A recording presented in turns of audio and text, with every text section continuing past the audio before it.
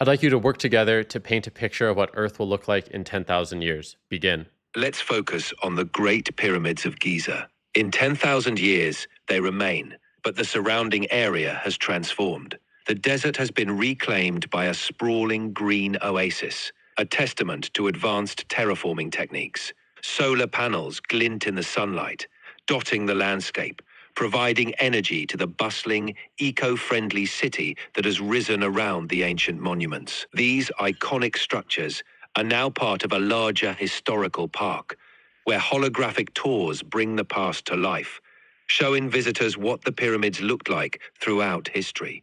The city itself is a marvel of sustainable architecture, with buildings that mimic the natural cooling and heating properties of the pyramids themselves. Laura, let's hear your vision for this scene. Around the pyramids, lush gardens bloom, filled with native plant species revived through genetic research. Tall palm trees sway gently, and artificial streams wind their way through the sands, turning the area into a fertile crescent. The city's skyline is a blend of ancient inspiration and futuristic design, with structures that harness solar and wind energy, providing a stark contrast to the timeless pyramids. This is a place where past and future coexist, offering a glimpse into humanity's potential for harmonious evolution. William, what do you think? I think it paints a compelling picture of our capacity to blend the old with the new.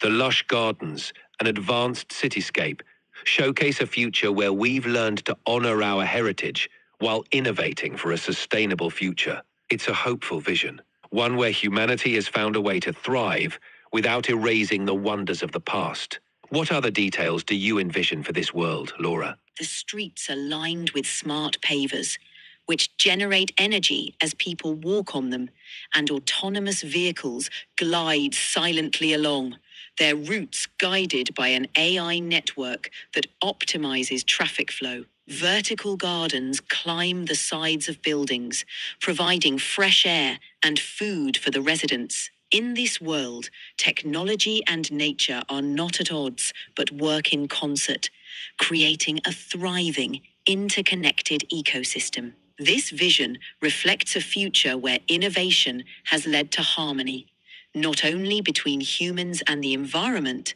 but also among diverse cultures, united in preserving the planet's legacy.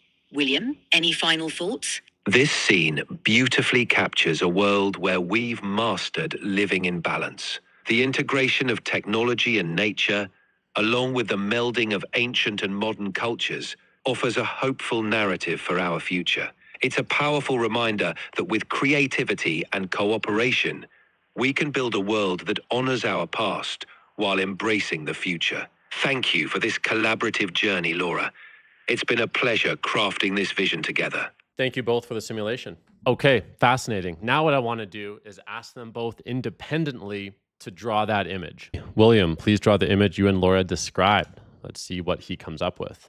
Wait for it to load. Okay, here's William's image. I am surprised at how childish the drawing looks, but we have the solar panels, some animals, a river, some sort of dark material coming off a city in the distance, and then drones and bees. Fascinating. And this is similar, but the drones look different and the bees are lower. And we also have a hut here.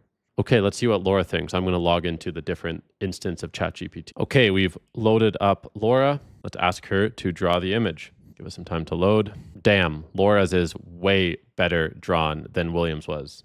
This is a beautiful and really cool image. We have spiral skyscrapers that are partly vertical garden, partly building. We have the pyramids. We have almost looks like an Egyptian version of the Statue of Liberty, the Pharaoh, and a much more cohesively integrated green space with civilization. You can see that she's actually drawn people in here as well, and some futuristic looking vehicles. And we can see one drone up here in the corner.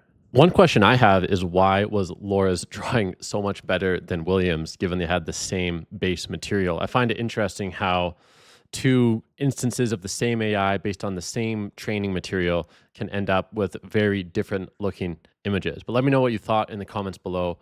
AI to ChatGPT talking about what the world will look like 10,000 years in the future. Interesting stuff. Until next time, see you later.